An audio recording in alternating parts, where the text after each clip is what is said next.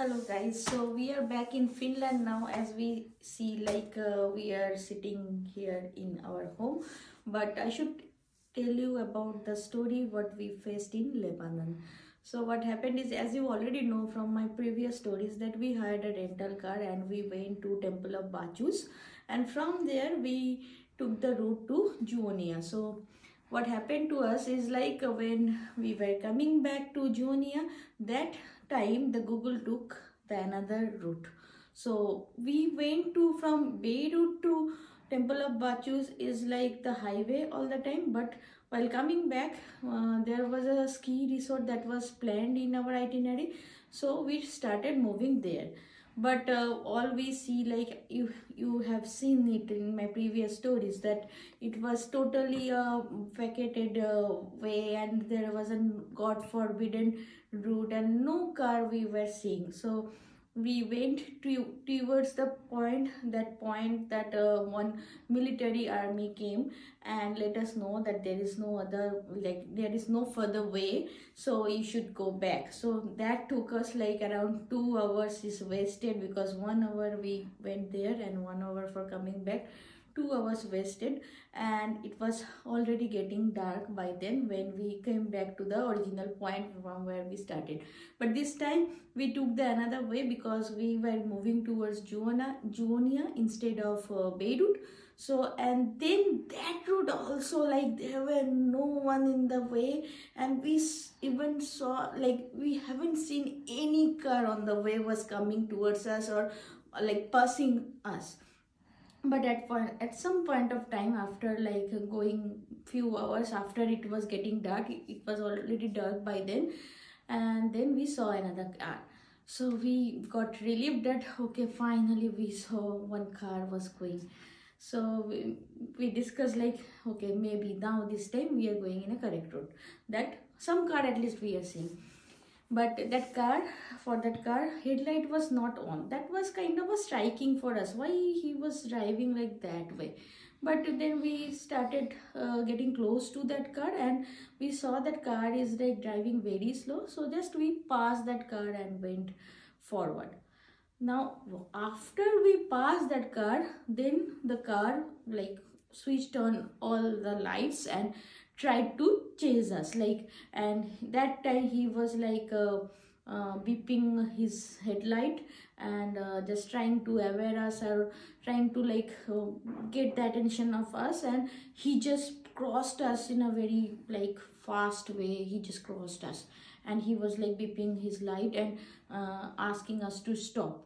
But we didn't stop, because it was already dark and it was kind of a jungle and mountain route together, like it was on the hill, and there we couldn't see anything other than the trees, and there is no human being. So we didn't get the courage to stop, and we then passed the car again. And this time I drove fast so that that car could not chase us. But maybe he's a professional mountain driver and I'm not, but like I tried to drive as fast as I can, but it was a very hilly road, and then that car chased us again, and it was like the chasing was happening for a very long time, maybe like half an hour we are going like this, maybe more than half an hour we are going like this. Sometimes I am going forward, sometimes he is going forward, and this was happening, the race was happening for a very, very long time. So one time we decided that how long we can like do like this, there should be some ending. So we thought, like we saw one store was just maybe 5 kilometers behind us. So we thought that maybe we can go back to that store point. If that car again chased us and go back to the old point, that store point, then we will definitely be sure that the intention of that car is very wrong with us. So what we did, we just take a U-turn and go back to the store, and there we stopped. Within 2 minutes that car came, and then that time he was asking to like down our windows mirror, window screens. So we just pull it down, and then he started asking us questions like why you crossed me, why are you driving that fast, why are you running away, this kind of question. Then we said sorry, sorry, because I thought maybe there can be two options. One is that car is trying to rob us. Second option can be a male ego, that a woman is driving and crossing her. But chances were very less with that. Even I thought like it is a simple case of robbing us. But still, if there is 1% of chance, I just said sorry, sorry, and I was just doing like this. I will not cross you again. And then that time he said like, from where you are coming? We said India. But he didn't thought that we can be a total tourist. But because there were no tourists in Lebanon at this point of time when the war is going on. So generally he also thought that we can be local, like Indian who is living in Lebanon. So we told him a lie that we are coming from Beirut, so that he thinks like we are not a tourist at all, but we are kind of a local. So then he said okay, go. But another point is that in Beirut we have seen local people speak minimum English. But in this car there were two persons. One person was young who was driving the car. He doesn't speak English. One person who was sitting next to him, who is like a English speaking person, but not like very good English, but at least he was able to communicate. And we were talking with him only. Then we said sorry, and then we just tried to go away from there again. Now we started our journey. Again after 10 minutes, we saw that car is like chasing us. And this time, he was driving very fast and he was just cornered me, and it was a total downhill, and he just crossed the car, our car, and parked his car in the middle of the road and opened two windows, and because so that we cannot cross him, because two windows from both the sides were open and we couldn't cross him, and we also had to stop at that point. And from that car this time 3 people came out. So two person was there already, but another person, maybe they got it from the store itself, because that is also in the local region. So they must be know each other, or something might be happen. Now we don't know. So this time 3 people came. One was like standing just outside my window. One was Kaustub's window standing, and one person was standing back so that I cannot go at the back as well, so that he was like protecting the car from the back. So this time what I did, like with the instinct, I just put a back gear and I just tried to run away from the other way, and just and that person that time maybe got a little scared, because he didn't expect that I can go in the reverse direction and I can go to that extent. So unluckily what happened when I did that, and at the same time another car was coming from the front, because it was very lucky incident for us, because we haven't seen a car maybe 1.5 hours.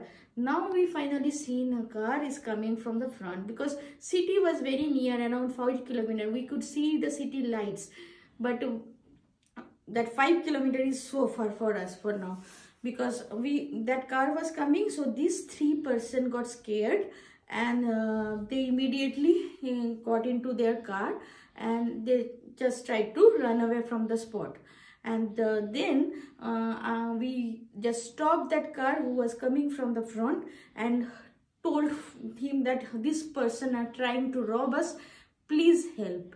And unfortunately that person doesn't speak English at all, so we just imitate, kind of playing dumb charade, like this person is trying to kill us, please help, help.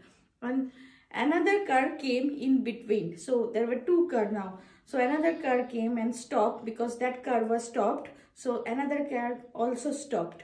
So these 2 person is like, I'm very thankful for these 2 person. He also stopped, and then we told, because this person, the another car person, he speaks English, so we told him that that car is chasing for a long time and please help, because they are trying to rob us, or their intention we don't know. they are very harmful for us, please help, please help. Then he told like, I am a police, you don't scare about these things, I'm giving you my number, you just call me whenever you see that person is bothering you, just call me. But we requested him, if you can just escort us for maybe 5 kilometers city, then because city light we could see, like if he can follow us for 5 kilometers, then we can easily run away from him. But then he didn't agree to do that, because in his car also he was going with family. He might be police, but he was going with family, and his wife was pregnant, and maybe he didn't wanted to involve into this hassle, so that is totally fine. But he stopped, that is like that is very good for us, because in the meantime that car came to check whether why we are not coming, and then he saw that 2 cars stopped, and he maybe got little scared for that incident, that 2 cars already know about that incident, and he took a U-turn and was waiting for us. Then we again started from there, and as we already anticipated, after like maybe 1 kilometer we drove, we saw that car is waiting for us again. And we were just trying to go very slowly in this time, so that we were thinking if another car came. So that exactly what happened. So when we were going slowly and maintaining a distance with that car, another car came from another route, and that car we just intentionally passed, and so let him pass. And so my car, that another car, and then the car who is bothering us. So these 3 cars were going towards the highway, and in the meantime, after 2-3 kilometers, the exit for the highway came. So that car maybe thought that we will take the highway, and he also did the same. So he took the highway. That middle car, he also took the highway, and we also had to supposed to take the highway, but we intentionally didn't take the highway, so that the chain gets break. So we took the straight way towards jungle, and maybe after 2 kilometers we again took a U-turn and took the highway, because that car immediately cannot come back. Once we take the highway, you have to go some like 2-3 kilometers forward, and then you can get the exit. You can not immediately come back. So there the chain gets break, and then we took the highway. After few kilometers we stopped intentionally for a fuel recharge, and then maybe that also helped to get the brake, get the chain brake.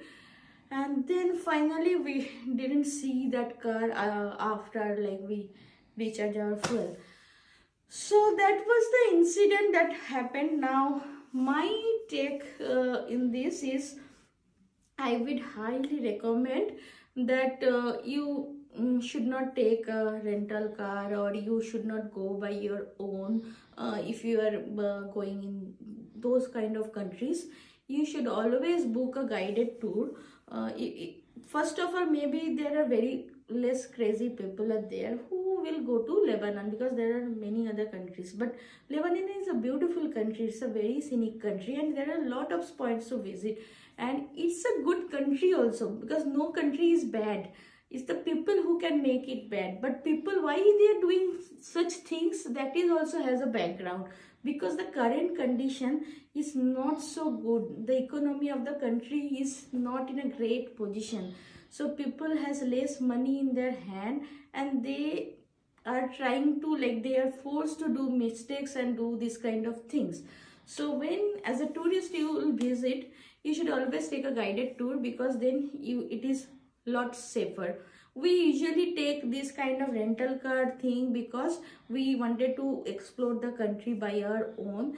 When you go for a guided tour, that time what happens is you really can't explore a country, because you don't mix with the common people, you don't face these challenges. Maybe we thought that we love the challenges, but at the end I'll say maybe we have a story to tell our like lot of people, but maybe this kind of incident could be better if we don't face it. So my recommendation is go for a guided tour in this Middle East country.